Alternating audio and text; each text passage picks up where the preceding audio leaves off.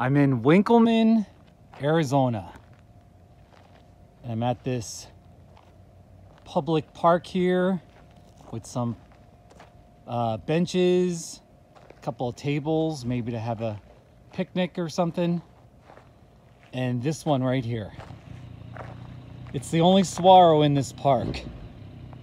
And it's not even looking that good here. It just looks like it doesn't look that healthy.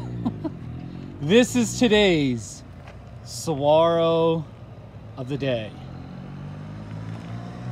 And this really is kind of near there's a junction of two highways here.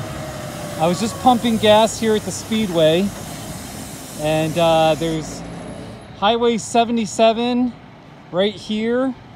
And then, you know, this road becomes a highway and leads to Superior. All right.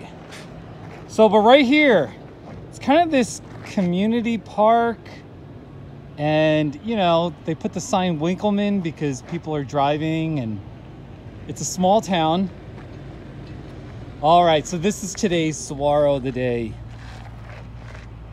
And again, my first impression of it when I saw it, you know, from across the street, I thought, oh my gosh, it looks sickly. It looks like the heat. There's a lot of red there. I don't think that's a good sign. I don't think that's a good sign. But it is pretty though.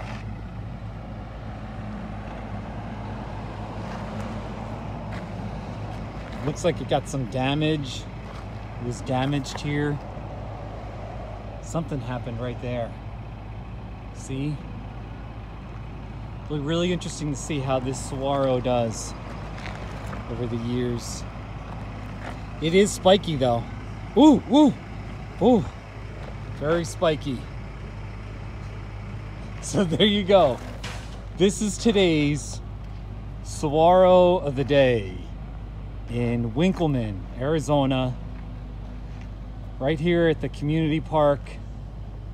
And you can definitely see it from the junction of these two main roads. All right, thank you for watching.